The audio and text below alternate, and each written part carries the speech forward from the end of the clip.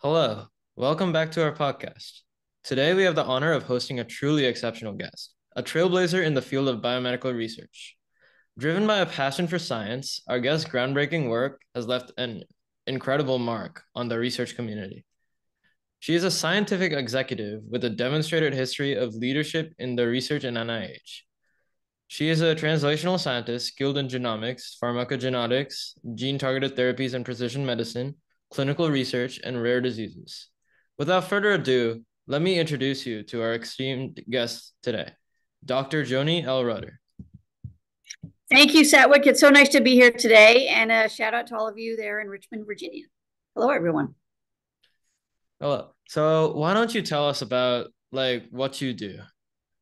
All right. Well, boy, it's hard to put that really in a nutshell. Every day is different for what I do. But I work at the National Institutes of Health. That's where our headquarters are in Bethesda, Maryland. And the National Institutes of Health, also called NIH, it's a place where there are 27 different institutes and centers.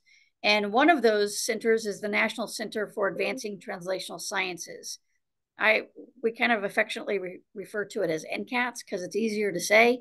But we're very focused on translational science. And if you know anything about NIH, it's a place where a lot of basic and foundational science is conducted across the country. We support a lot of the research across the country through grants and contracts and other kinds of ways of providing resources to do so. And we also have sort of an intramural collection of laboratories within the NIH.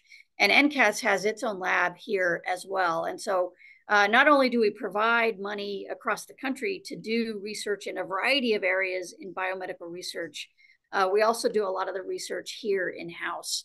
And NCATS is a place where we study translational sciences. And so you might ask, well, what are translational sciences? And really, it's kind of simple explanation. Basic science is when we're trying to find discovery of using a variety of different biomedical disciplines, biology, genetics, cellular biology, physics, bioinformatics, and these different types of approaches to answer research questions, like why do people get disease? Why do people get a specific disease? And what genes might be involved in those particular diseases. So that's a lot of the foundational research that NIH supports. And what translational science does is once there's a finding within that basic science space, translational science is really about pulling that finding and then turning it into a health solution. So maybe we can find a particular compound or drug or therapeutic that might be effective for the original research that was conducted in the basic laboratories. And then that's the translational piece that we work on. And then we hand that off to clinical research to do clinical trials and ultimately get this into patients. And so that's really our goal, is to turn research observations into health solutions. And our goals are to bring more treatments for all people more quickly. So that's essentially what we're trying to do with translational science. But I want to give just one example. When you think about translational science, and it really covers a huge sort of ground in that term. But when you think about mathematics, when you're in school, you would have when I was in school, maybe I should say, let me clarify. When I was in school, it was a slate and chalkboard. We used chalk and erasers. But we did mathematics. We did it on the chalkboard. Okay, so we also had calculators. But the translational science piece was actually moving to make doing or calculating mathematics. By having a calculator, we were able to do mathematics faster, better, and more efficiently. And so it's sort of this automated way in which we can now do a lot of our very basic calculations by using a calculator. So going from chalk and chalkboard to a calculator, that whole transition of moving to something that's more automated, that can be done more effectively and efficiently, that's kind of what translational science is all about. And so we're trying to find all of the calculators for then many different diseases that are out there. So that's kind of what translational science is all about. Mm-hmm. So, how did you get interested in translational science? Like, what piqued your interest in this subject? Yeah, it's a good question. Um, I think I was a geneticist by training, and I also had training in pharmacology and toxicology. And but I really spent a lot of my time doing a lot of genetic studies, and I would be involved in projects where we would have particular diseases that were genetic diseases that we were working on. And our goal was to find the particular gene that was responsible for creating the pathogenesis underlying that disease. So, what was the gene that caused the disease? And through genetic studies, we have very good tools in our ability to find genes that cause the disease, but it takes time, and it takes less time nowadays because we have more and better tools. But my experience doing genetics and working on those projects is that we might be very successful in finding a particular gene that caused the disease. And then our project was done. As the geneticist on that project, our project was done. And we handed it off to a team of other scientists. Sometimes we knew who those were, sometimes we didn't. And what I found was that I was very frustrated just from going to find genes for a particular disease, and then I'd go to another project to find the gene for the particular disease. I was wielding the same tool, and that's not a bad thing. But what I found was that the lack of connection to then moving the understanding of what we found from the genetic findings to then moving into a therapy, it got lost in translation, so to speak. And so, what better place than to be is to land in a spot where we're actually thinking about that translational aspect and moving things from then genes that might cause diseases to then thinking more about how we can find treatments for those diseases. So that's really how I landed where I am. But I'll say the other part of it was I don't know that I woke up one morning, when I was in high school and said, "Hey, I want to be a director of NCATS." It wasn't quite that direct, and I spent a lot of time in the lab, but it turned out I was pretty good at thinking more strategically and thinking a little bit bigger picture. And that's how I landed in more of the sort of outside of the lab role, and thinking about how we can apply some of these tools and help the research community work together with them to move science forward. So that sounds interesting. So, how would you say that other people could also get into this field, like other high schoolers? Yeah. If you want to get into this field, I think, in translational science, it's really about team science and the multidisciplinary approaches to what you need to do in team science. So I talked a lot about genetics, but the genetics wasn't the only piece that was there to help me find how to find particular drugs and therapies. We needed pharmacologists, toxicologists, we needed physicians, clinicians, we need basic scientists, informaticians, data scientists.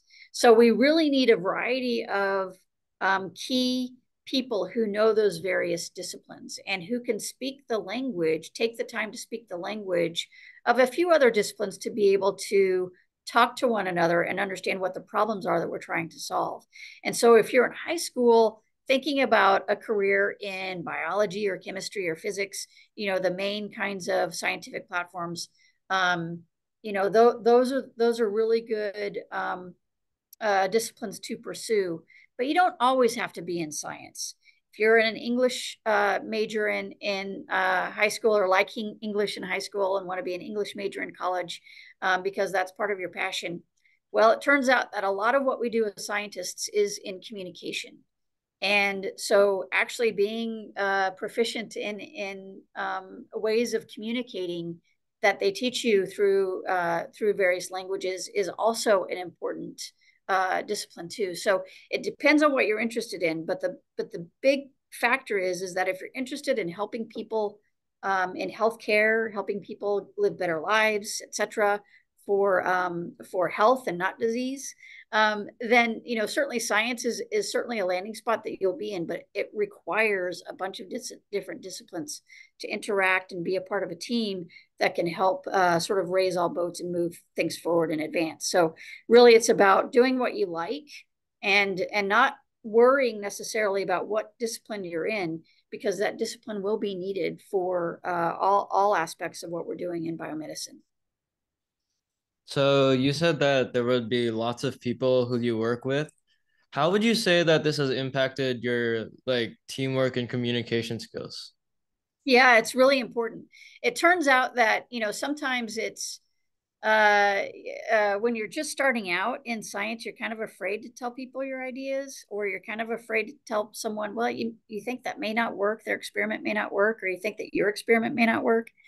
Or you're afraid to say that perhaps your experiment didn't work and now you don't quite know what to do.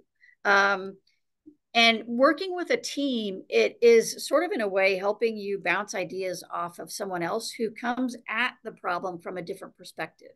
And they can often help you kind of get over that worry of being afraid to tell somebody of what you're thinking or something that didn't work, because they might say, oh, well, have you tried to do something different?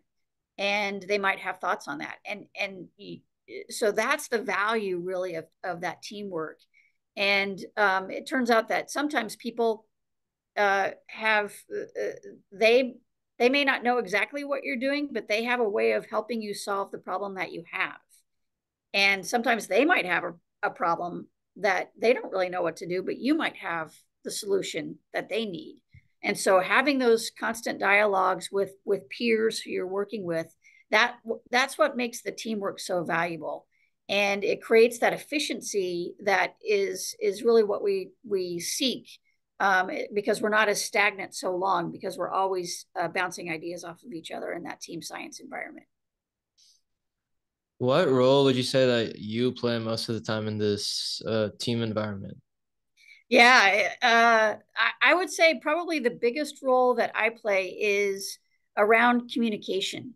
I talk to a lot of people about what we do and how we can provide particular resources where people might be stuck. And for example, there are over 10,000 diseases, for example, and we only have 5% of those diseases have a therapy. So 95% of diseases out there don't have a therapy.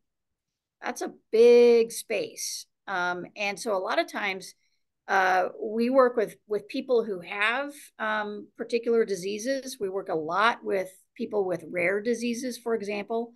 Rare diseases, there are over 10,000 rare diseases alone, let alone all diseases together. There are over 10,000 all told, but over 10,000 rare diseases. So when we're talking with families and patients and researchers who are working on rare diseases, it's oftentimes just raising awareness that we have these resources in that team environment. We have something that they might be able to use.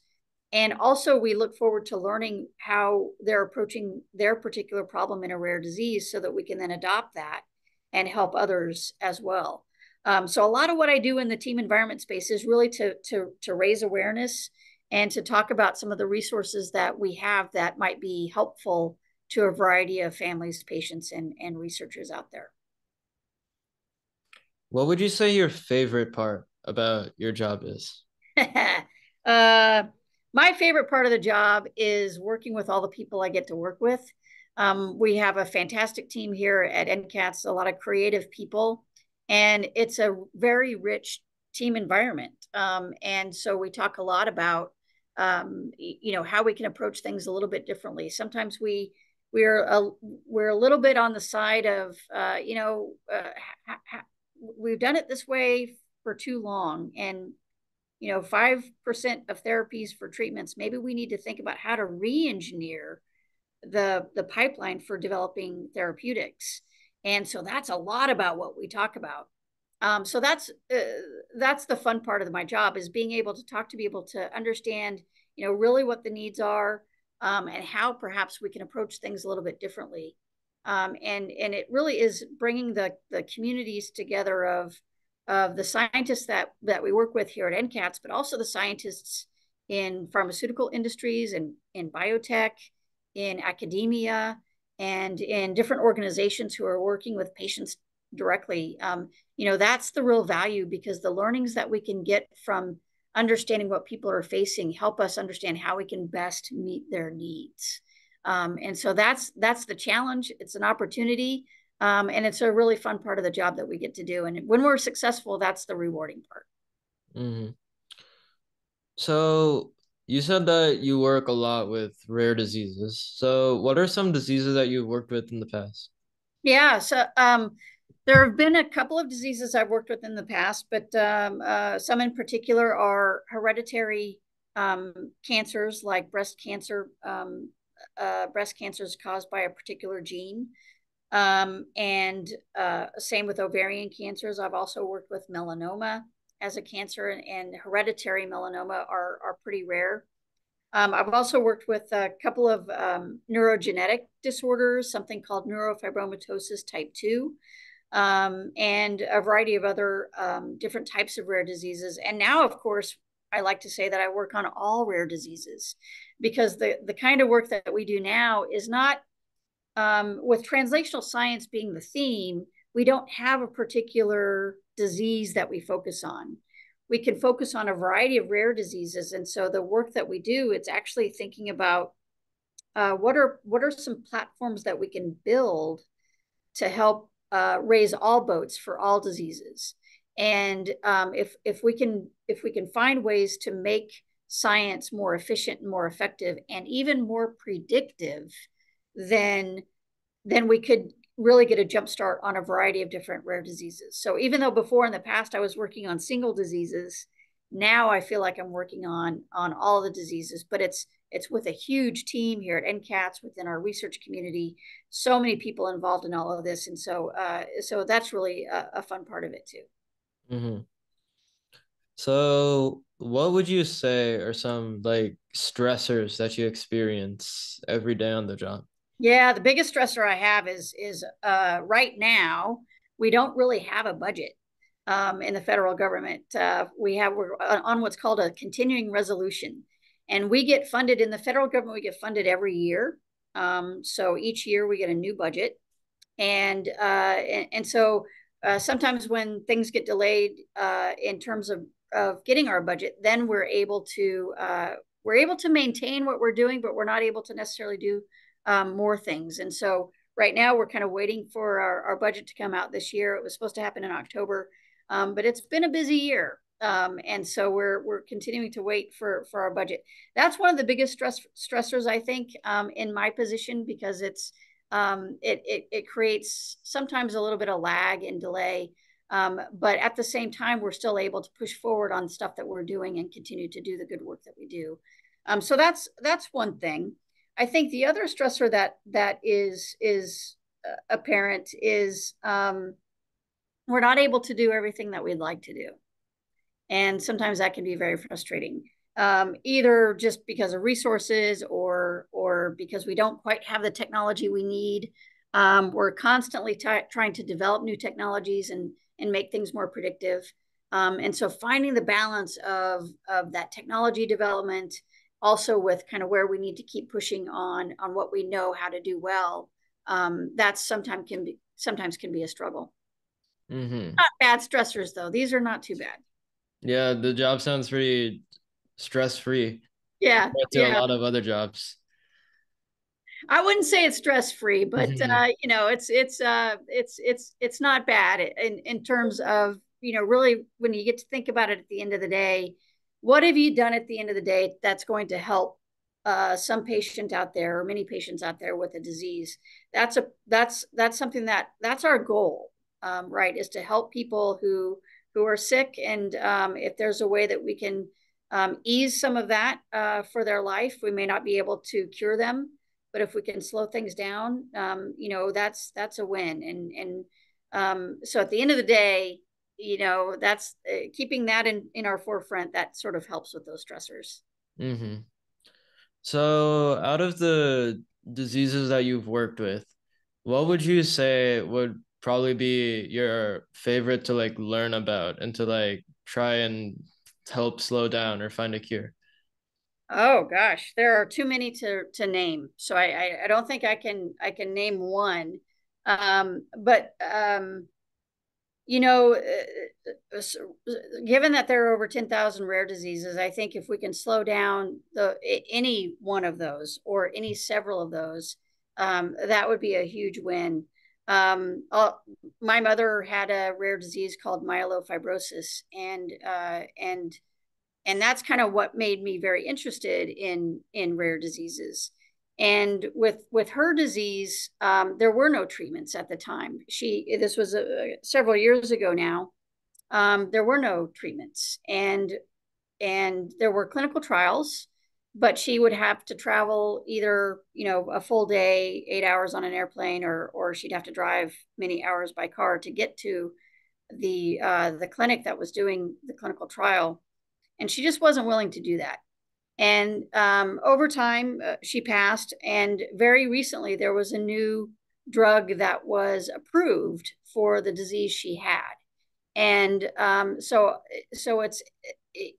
NCATS didn't have a role in that particular therapy for that disease, but to see that there are the biomedical ecosystem, the industry, biopharmaceutical companies are really pushing on these rare diseases to bring treatments to people is really important. And so that made me really happy to see that happen in our in sort of the work that we do.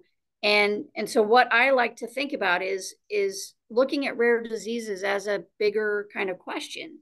What are the things that we can do in rare diseases that might be really helpful? And it turns out that, I mentioned 10,000 diseases, over 10,000 rare diseases. Well, about 80% of rare diseases are caused by single gene mutations. So there's this very clear genetic link to the different rare diseases that are out there.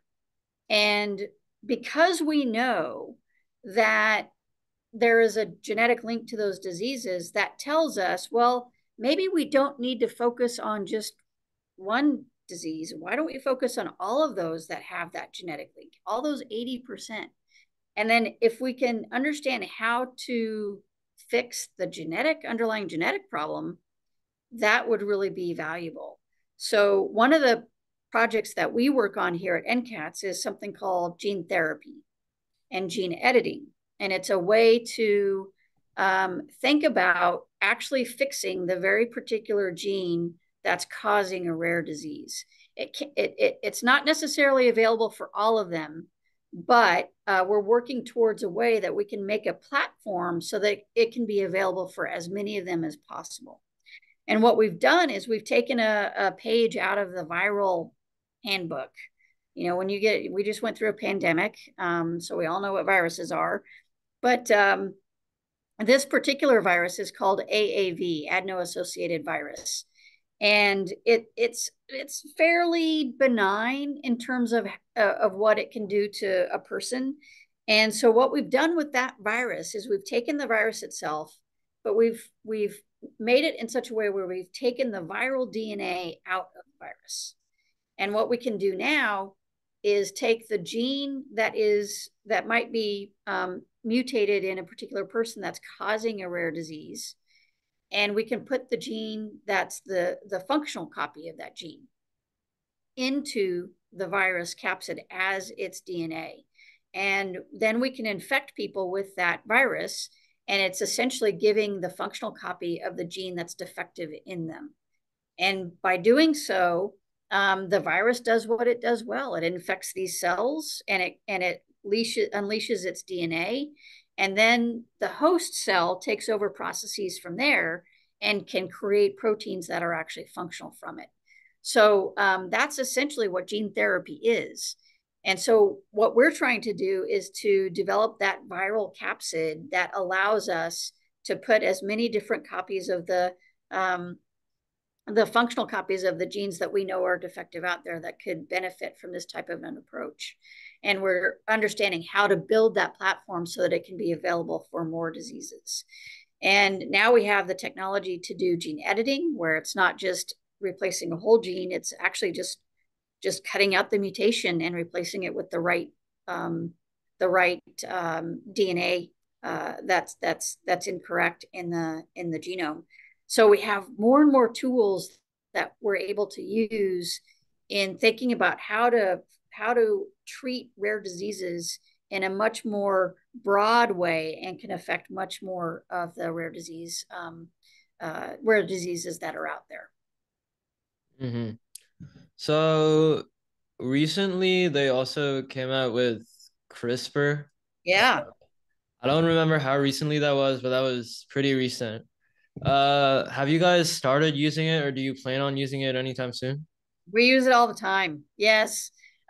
We have this program, and it's very much like what I just talked about. This program is called the Somatic Cell Gene Editing Program. And CRISPR came out in 2012, was when the first paper came out. And then, of course, the group who studied that, Jennifer Doudna is one of the leads in this group, and quite famous for it. She won a Nobel Prize as well. So it's really, it has been a field, along with gene therapy, it has been a field that has moved amazingly fast. And there's quite a bit of promise, I think, with that. And with CRISPR technology, that's the bit I was talking about, where you can actually go into a person's cell in their particular tissue that's affected by a disease, and you can clip out the mutation that is creating the disease, and you can replace it with the right DNA. And that is a really valuable tool. And the difficulty that we have now is how to get it into the people, into the right organs and the right cells in those people. And so that's the research that's being conducted now. There's a little bit of infidelity in how it fixes different places within the DNA. Not only does it fix the particular mutation, but there might be other places in the genome that it might also change as well. And so we want to make sure that we're increasing the fidelity of how well the CRISPR-like approaches can work. And that's getting better and better every day. And so we support a lot of that work that's getting done there. And there are a variety of biotech companies out there, and companies that are now starting to use this technology. And I hope that that will add just to the suite of different types of tools that we can use for treatments for rare diseases. But I think it's also going to hold promise for people with common diseases too. They can be affected by a variety of genetic impacts for common diseases, but they can be very different. And so the heterogeneity, one person might have a certain set of changes in their DNA that might lead to a disease, and another person might have a different set of changes in the DNA that lead to the same like disease, but it's not quite clear that it's the same disease. So we're learning about how we can use this technology for certainly rare diseases, but we think that it might be also useful for common diseases too. That's interesting. We're a ways away. We're a ways away. But Yeah. it's promising. Yeah. So how would you say that it makes you feel that you're saving all these people's lives by doing these researches on diseases and finding ways to prevent and cure them? Yeah, there's, I think, nothing more rewarding than having that as your goal, as your North Star, to be able to think that at the end of the day, you're able to help someone. And the truth of the matter is that, it does take quite a long time. It can take 10 to 15 years for that whole process to happen. So I talk about the work that we do in translational science. That takes a long time, 10 to 15 years to get something into the clinic. And the other difficulty about that truth is that 90% of the time it fails. So it's got a very high failure rate. So what we're trying to do is understand how we can address the failure rate, how we can make things more predictive along that process, so that we can, be more successful at the end of the day. But, I have to say that we have now, a little over 50 different drugs that we've helped to get approval into working into clinical trials. And several of those have been successful for actually being drugs that are now approved and out there being used. And knowing that we've had a hand in that along the way is really gratifying. But I think more so it's really seeing the success of the teams that we work with, all of the different people within the community, and the families that we're able to support, and showing that what we do is actually working, and we need to keep going. That's interesting. So, who would you say are some people that you have worked with NIH? Yeah, within NIH, I work with a lot of people at NIH. Mm-hmm. So in a way, the work that we do in translational science is, as I mentioned, it's team science, and that means that we don't necessarily do anything on our own. We it's sort of a requirement that we work with other people. Mm-hmm. And that starts at thinking about a project, and then that continues into actually doing the project, completing the project. So it's a commitment that we make in doing so. But we've worked with a variety of people across the NIH. Some people you might know of, like Francis Collins, who's no longer here at the NIH, but he's still continuing to do a lot of the work in rare diseases specifically. Working with a variety of people at the National Cancer Institute to work on various different projects, also related to drug development and therapeutics. We do a lot of work in data science and informatics. So we work with a variety of people at the National Library of Medicine and the Office of Data Science and Strategies at the NIH. So it is really multidisciplinary in terms of the people we work with and the different groups we work with. But really, it's so important for us that even though we work with a lot of our colleagues here at the NIH, we're still very focused on the people that we're trying to help. So learning and listening to stories from communities, patient communities, and families, that's really critical to the work that we do. And to the extent that we can bring them in when we have meetings and conversations, we do, because that's that we hear about the stories and the needs that they have, and that helps us try to meet those needs. And the best way to do that is to work with a variety of our colleagues that can help us as well.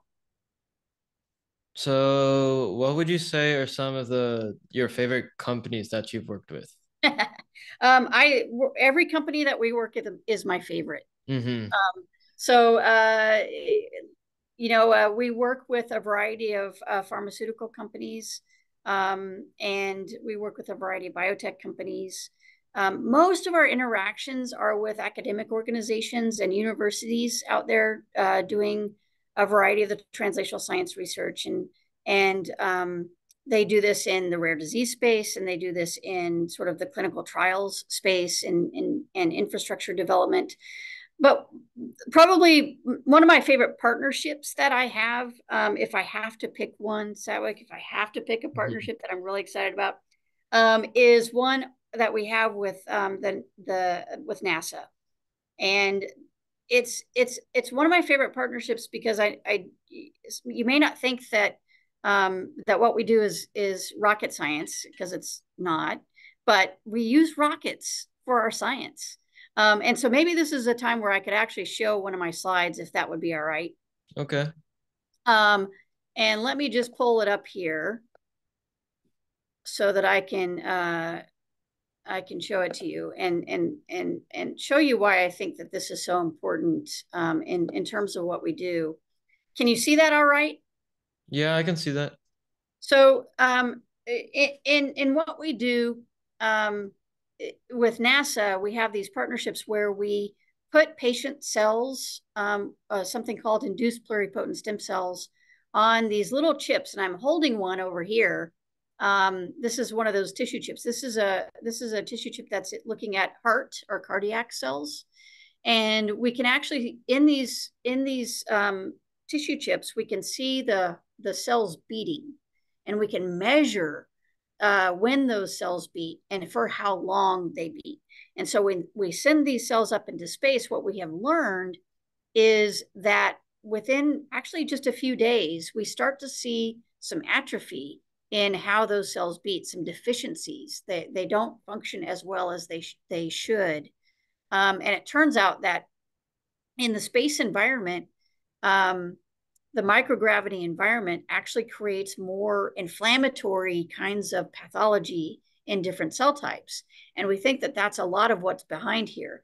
But we can actually measure that when we send these cells up into space. And so this is one of those times when I was at the Kennedy Center space station and watching one of the rockets launch this actual tissue chip that went up into space. And so we send them up on these rockets and they go into the space station and they're there for about 30 days or so. And then they come back in the capsules, they splash down and we retrieve them from the ocean. And then we were able to do then the research that we really need to do on that. But the astronauts out in the space station, here's one of the astronauts, Astro Katie, doing one of the experiments here with our tissue chips. So this is, we've done this over the last 10 years or so, and we'll continue to do this kind of work.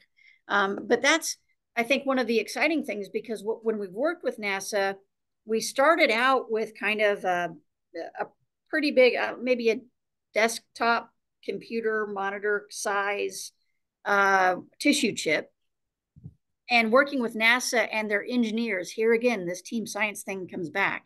But working with their engineers, they've helped us to really make the tissue chips much smaller. And the footprint is really important. When you send things up into space on the space station, you don't want to take up a lot of space. And so it's important to have a way that something that's actually manageable in size. And so I have a little example here. This is one of the tissue chips. This is called a lung on a chip model, but you can put different cells on here. But the unique thing about this is that you can see how it kind of bends. This is a material that we're using with this because when you think about studying a lung, you want to know that you can breathe in and breathe out, and by using these flexible materials and putting the cells inside there, we can hook up a little vacuum that can create that suction and create the environment of these cells where they're expanding and contracting. And then we can test a variety of different drugs or compounds to see how they interact with these cells. If they're disease cells or if they're not disease cells, we can look at the differences there. So that's kind of one example.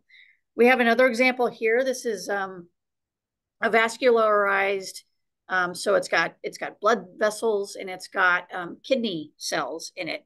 And so we can look at kidney cells and blood vessels here at the same kind of tissue chip. And it's kind of got this plug and play module to it. So we can dictate what media or compounds get infused when and where and for how long. And then lastly, we have something called a multi-organ on a chip. So here we have 5 different cell types on one particular chip. And so we can look at heart, we can look at lung, we can look at neurons and muscles all at the same time when we're evaluating different cell types and the compounds that might be effective for those for particular therapeutic development. So these are the kinds of tools that we're using these days. And the reason that that's important is because it turns out that science really studies rodent models quite a bit and other types of animal models, but animals are not humans. So the more that we can recapitulate the human cells in an environment that could reflect more of the biology that we have in environments that are important, that's what really helps with this. And with the microgravity environment in our work with NASA, the reason that that's so important is because we've learned that when astronauts go up into space and they stay there for 3 months, 6 months, or even longer, they come back and they have a variety of issues with, for example, muscle degradation, Their heart cardiac muscles are a little bit weakened. They might have kidney stones. So there might be a variety of problems. The bone density is different. So gravity plays a pretty important role in our own physiology. And so when we send these cells up into space, those cells automatically detect that they're in a microgravity environment and they start to respond to that. And so we can learn a little bit more about the aging process, because when those astronauts go into space, they kind of age faster. When they come back on Earth, it turns out that they revert to normal. So the good thing is that they revert back, but it allows us to then use that knowledge to send these samples up into space and learn about, what is it that we can find out how these cells are behaving in this environment, and how can we apply that to diseases here on Earth. So that's why I think that partnership is one of the more exciting ones, because it really covers a lot of different territory: biomaterials, physics, engineering, biology, and it uses rockets, so that's kind of cool. Mm-hmm. That's interesting. I would have never expected that you guys would have worked with NASA, because it seems like two completely different things. Yeah, and that's the thing about the team science thing, and really finding people who you just talk to, and when you see or hear, we heard the astronauts were coming back on Earth and they had these weird kind of things that are happening to them, the bone density, etc., but that they reverted back to normal. Well, gosh, what happens in both of those processes, and how can we find ways that we can use that? So yeah, you never know where those kinds of ideas will come from. Mm-hmm. Is there anything else that you would like to add? Let's see. Is there anything else I'd like to add? Gosh, I think I covered you helped me cover quite a bit Mm-hmm. of territory here. One of the things that I'll say, that just another vignette of perhaps sort of an emerging technology that we're working on, which is also kind of fun, is if I were to ask you, which animal do you think has the best sense of smell? What would you say? Um, I'm not sure, but I know that dogs have a pretty good sense of smell. Dogs have a pretty good sense of smell. You'd be right. So it turns out that dogs have about 220 million scent receptors. And humans, by comparison, we have about 5 million scent receptors. So we're terrible, turns out. But still, we do okay, right? We do have a nose and we do smell things. But dogs have these smell receptors. Not only do they have a lot of them, but they're 10,000 times more accurate than our own noses. So that's powerful enough for a dog to detect a substance at concentrations of 1 part per trillion, which is kind of the equivalent to a single drop of liquid in 20 different Olympic-sized swimming pools. So that's pretty effective in terms of how those scent receptors are working. And the dogs also inhale 300 times per minute. And so they're constantly getting this barrage of tickling those scent receptors. And that's why they're, really trained to sniff out explosives. Probably what went through your thought process exactly is, we have dogs trained out there that can find things. But we've also trained dogs to sense somebody with COVID-19, somebody with cancer, even.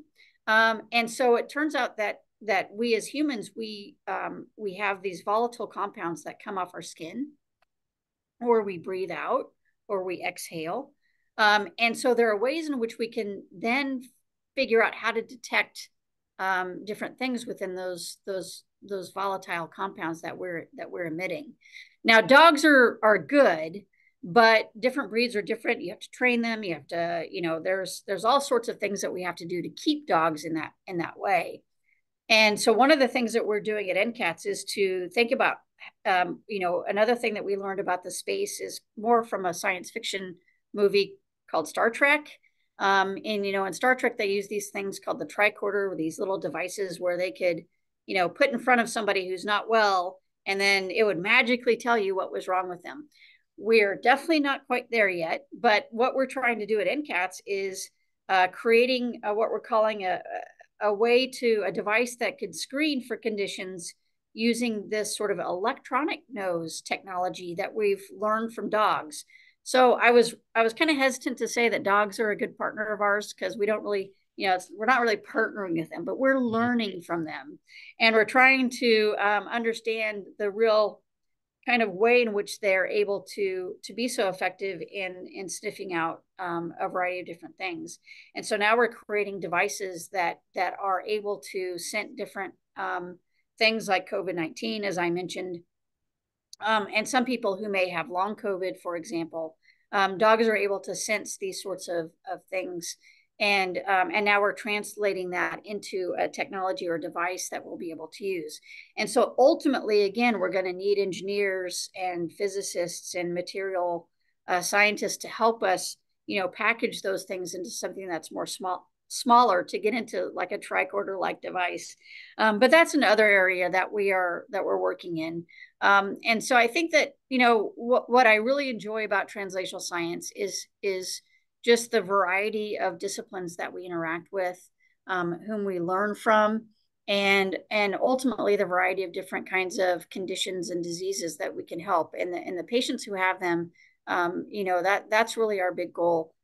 So that would be the last thing I wanted to tell you, is that last vignette is technology development is pretty important in this whole thing of even working in the disease space and trying to find therapies that help people. Technologies are going to help identify and diagnose. They're also going to help deliver those therapeutics. So we need a lot more of those high school people who are interested in these areas to continue that learning and perhaps go into a field of translational science to help that out.